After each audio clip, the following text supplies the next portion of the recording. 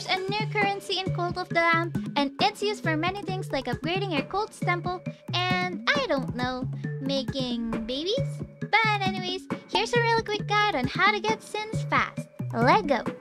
Number 1. Of course, the fastest way with zero cost, except for your time, is by playing the drum circle minigame. This one has 1 day cooldown, so it's 100% sure to get sin every single day. That is, if you have the patience to do it every day. Cause I'm not gonna lie, it kinda gets old too fast. Or maybe I'm just easily bored. We don't know. Number 2.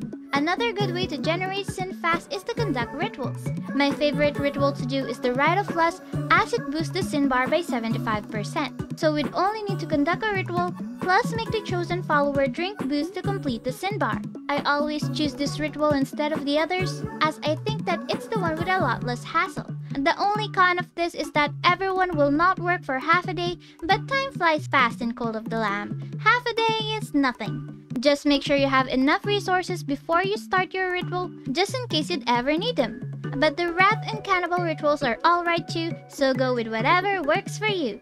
Number 3. If you're alright with a little bit of hassle, then you can also consider making some booze and reserving drinks to followers that already have a couple of sin. You can make the same followers drink booze over and over until they give you a sin. Booze is also a great way to progress the sin bar if you ever did some rituals that didn't get to 100% sin. Number 4. Grinding Darkwood. This method is all thanks to the real J Pixels. Credits goes to them. If you're the type who loves to go on crusades, then this method is definitely for you. All you gotta do is get the Violent Extremist Doctrine, turn on your Cult Pause option, and play Darkwood's endgame version. So you just have to keep going through the green door until you've had enough. This is because that doctrine makes it possible to get sin as a price for killing mini-bosses. What I don't like about this method though is that it's not a 100% chance to get sin. The reward after killing the mini-bosses are still random. Number 5. Booze and Sinner's Pride combo. All you gotta do is craft a lot of booze, but unlike earlier, you don't need to reserve the booze because we'll be using Sinner's Pride anyways. So it's alright to let anyone drink. To make this technique effective, serve about 2 rounds of booze.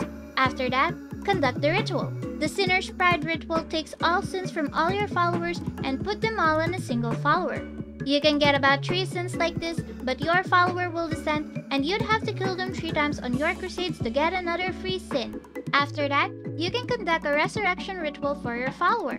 The last method was the most effective one for me, and I was able to max out my temple upgrade real quick because of it too. What about you? What method do you prefer for getting sin? And if you have any guide suggestion, please don't hesitate to let me know in the comments. Also, super thanks to our channel members as always. Don't forget to boop that like and subscribe for more Cult of the Lamb videos coming your way. Bye bye!